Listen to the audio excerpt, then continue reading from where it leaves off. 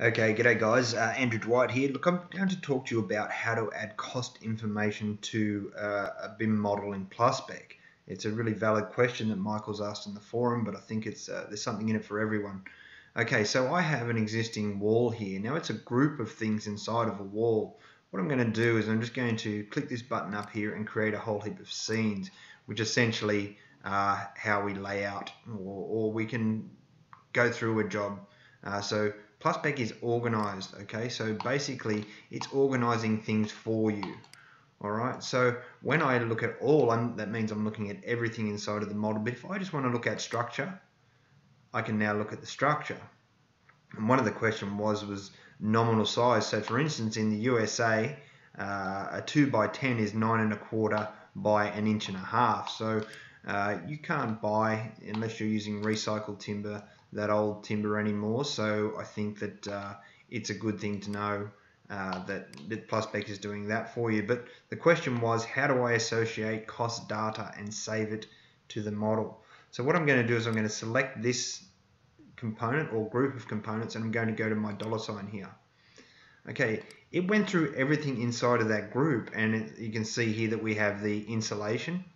So I can go set price on my insulation. I've already put in a price. These are just indicative prices that I made up out of my head. So don't go put them in a job. You can put your own prices in, and you can say, well, I want them to estimate in feet, inches, millimeters, centimeters, whatever it might be. And you might also want to put in a labor price. So I've just put in $1 a foot. Now obviously that's going to be expensive, and you don't do that.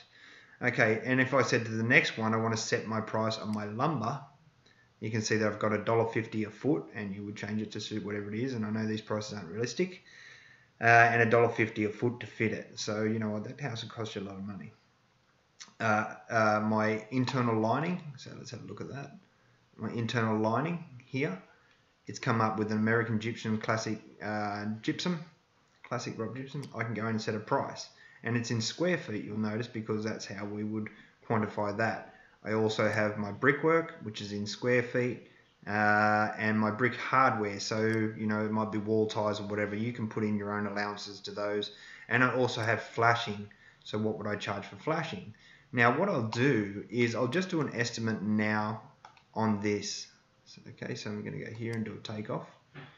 Right, and if I now go to my individual things, I can go through and say, okay, my brickwork, the price that I put in there per square foot is $3.25,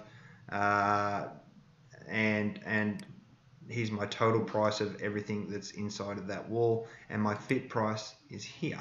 So it's calculated the amount of square feet in this wall, and it's done that takeoff for me. Let's go back and change the price of this brickwork. Okay, so just go back.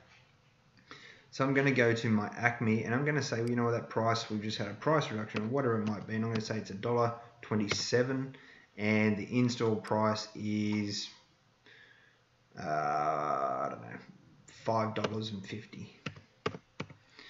Okay, I can go down to the bottom here. If I want to make it a one-time value, I simply close the dialog, which means it'll only save it once. But if I go save and update price data, you'll notice it comes up with a little thing that says price data saved to hard disk. So I go OK, and I close this down, and I'll go and do another takeoff. You'll see that we have two takeoffs there now. So here's the original takeoff. I'll go to my brickwork here. Okay, and you'll see that my unit fit price is different to what it was in the original. So you see it was $7.50. It's now $5.50 because I changed that. And it will remember that for next time. So when you're drawing anything, so whether it be a roof, and we might choose a material we want to put on the roof. So we might say, well, let's go down, and we're using slate at the moment, but I might make it metal, and we can choose the color and the cappings and so on. Olive, and the capping will be olive as well, and my gutter will be black. You can create your own materials for these as well. And it's got ceiling insulation and fascia grey. I can go submit. Now when I select this and go to my price, or my $sign there, it's gone through, and I can set the price for the olive metal roof. And I might say, well, it's, I don't know,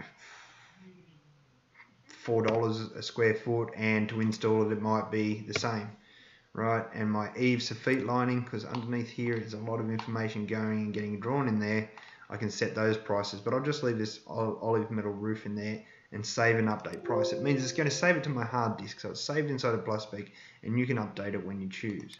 Okay, I'll go and do a takeoff now. And now if I go to my roofing, olive metal roof, I've got $4 to purchase and $4 to install. Therefore, I have $4,896, and I can have a total price down the bottom of everything else that's associated with it. So essentially, we are making it very easy for you to add prices, and in the future we are coming up with some really cool things that will make this even easier for you. I hope that helps out with your question. If you have any comments or any other questions, please feel free to ask. Like the video if you think it's cool. Cheers.